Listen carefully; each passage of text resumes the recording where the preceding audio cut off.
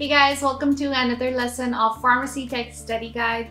This is your pharmacist Sidra, and in today's lecture, we're going to talk about some of the most common categories of over-the-counter medications that you should know as a pharmacy technician. I will be explaining all of these categories with examples, some of the common brands and generics, common side effects, uses, interactions. I'm going to cover some of the basics, nothing too complicated, just enough information that you need to know as a pharmacy technician.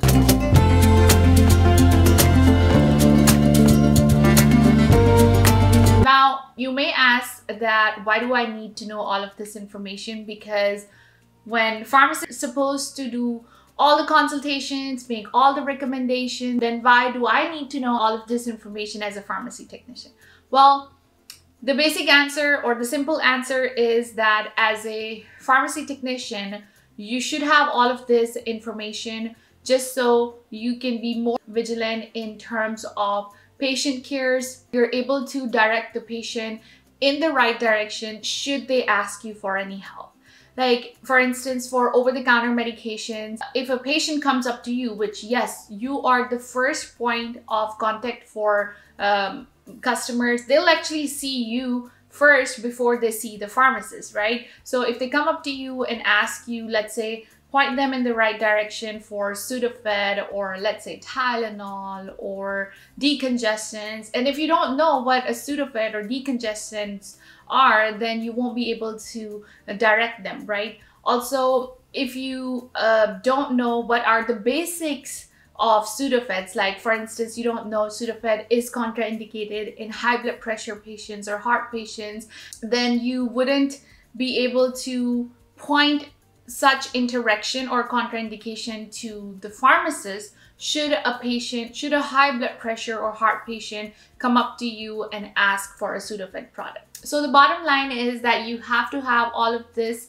information so you can better assist the pharmacist in patient safety, because at the end of the day, pharmacists and technician as a team work towards patient safety and care. All right, now that you know the importance of having the knowledge of over-the-counter medications, buckle up and be ready to take notes. I will be going through these categories pretty quick because we don't want to waste time. This could be a pretty long video, so I'm not gonna cover everything in one video. I will be having 3 parts of the video, so be sure to check all of them. But for now, let's get into the first most commonly used category of over-the-counter medications, and that one is pain medications or pain relievers. They are also known as analgesics, and they're classified into several categories based on their mechanism of action. But the 2 main ones that I'm going to talk here are non-steroidal anti-inflammatory, and the other one would be Tylenol, because they often are comparable and are used together.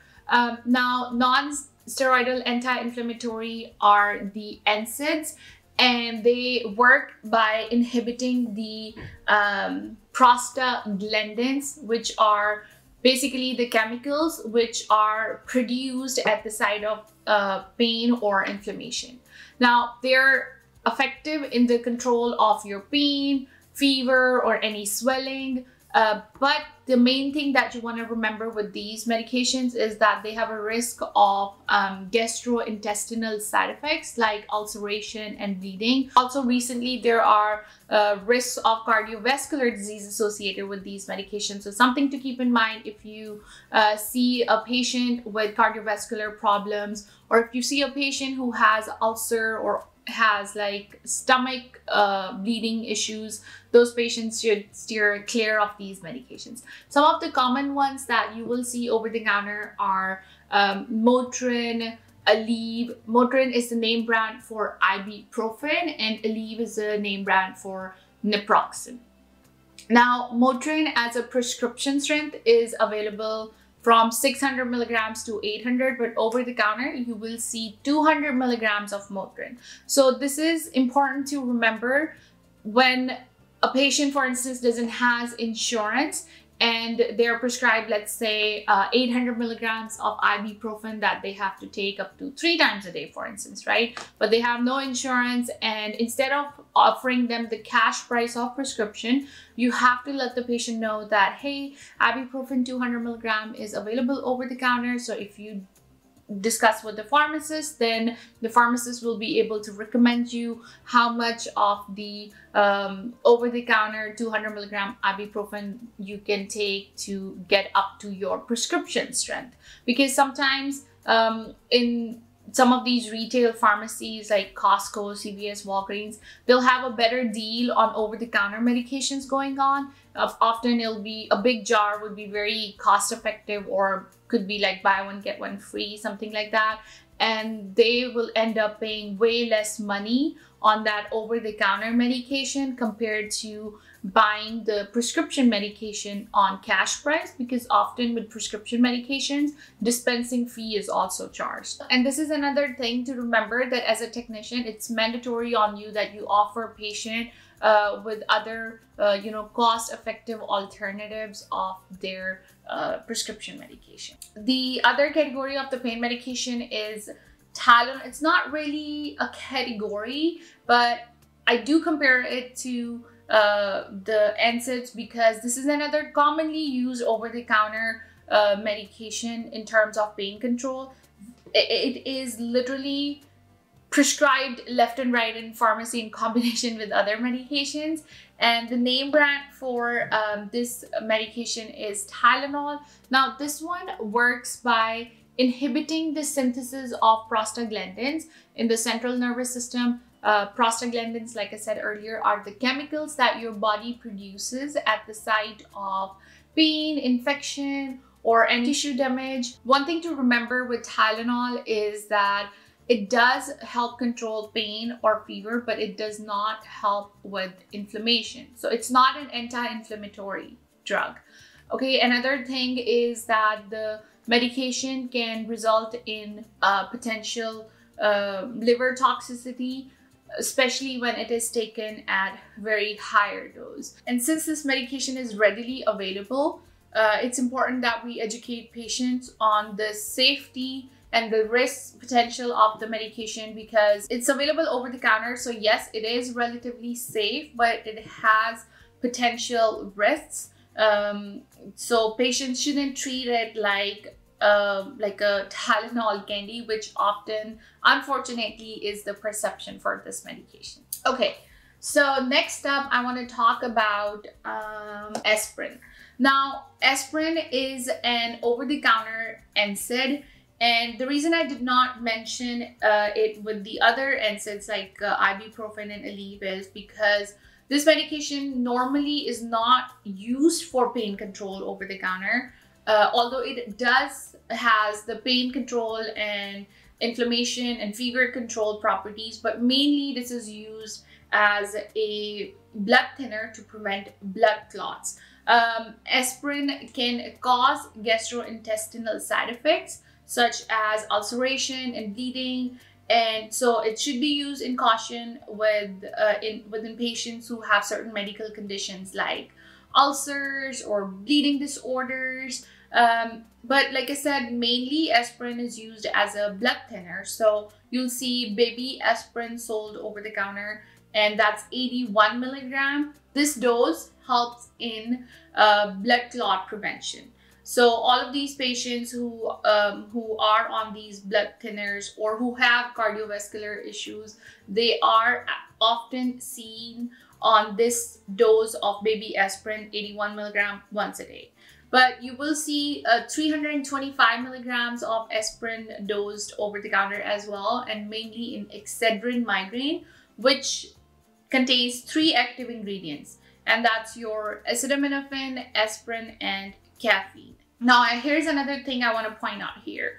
You see how Excedrin is a combination of acetaminophen, aspirin, and caffeine. Now, this Excedrin medication is a fancy combination of these basic medications that you can get over the counter, pretty cheap, right? So if a patient is like, okay, this, let's say Excedrin is like $25-$30 and cannot afford it, then we should be able to educate patient that, hey, you might have Tylenol at home, aspirin at home, or if not aspirin, Tylenol at home for sure. Just you get that, just use 325 milligrams of that, buy aspirin and drink a cup of coffee, and that should be your DIY Excedrin. Now, of course, this is something that as a technician, you won't be able to consult the patient, but you should be able to, direct the patient to the pharmacist that, so the pharmacist can educate the patient of this option. And see, as a technician, if you don't know what Excedrin is, that Excedrin is the combination of 3 basic over-the-counter items, then you won't be able to direct the patient to pharmacist, so the pharmacist can educate patient about a much cost-effective and favorable alternative. Okay, all right. Next, I want to talk about the topical pain relievers. Now, this category includes creams, gels, ointments that are basically applied to the skin surface to relieve any pain or inflammation. Some of the examples could be menthol, and you'll also see capsaicin. These are topical agents. Both of these agents are often used or recommended in shingles pain. Capsaicin has this chili pepper-like sensation when it is applied on the skin, so something to keep in mind. But the thing is, as that the medication shows its effect, that pepper or burning sensation kind of goes away, and it does help relieve the pain. Menthol, I personally don't think it is very effective because it's just like a soothing agent, because often the pain is associated with redness and burning, and menthol kind of soothes out that redness and burning.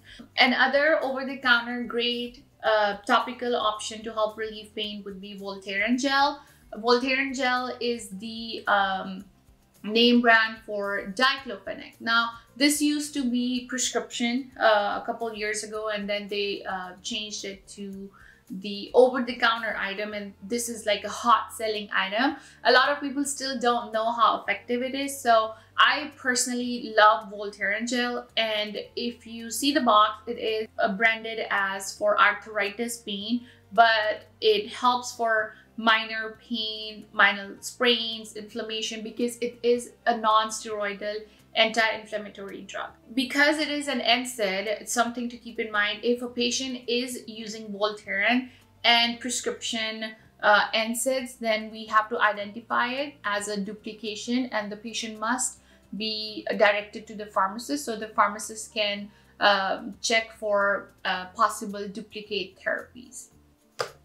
All right, next up, I want to talk about the topical patches, and then we will call it good for this video because I don't want the video to be too long. So topical patches, you can see mostly pain topical patches, pain relieving topical patches, but you'll also see some of these, like a nicotine patch. Well, I guess I'll talk about nicotine patches in a little bit too, but let's first talk about the pain relieving topical patches. Now, why you want to use pain relieving topical patches? Because you can, just like your topical ointments and creams, you can apply them directly onto the painful area of the body, and it's going to provide more localized effect. It's not going to have a lot of systemic absorption, therefore you cannot experience a lot of those systemic side effects like you would experience with the oral medications. For instance, if you take ibuprofen and you have stomach problems,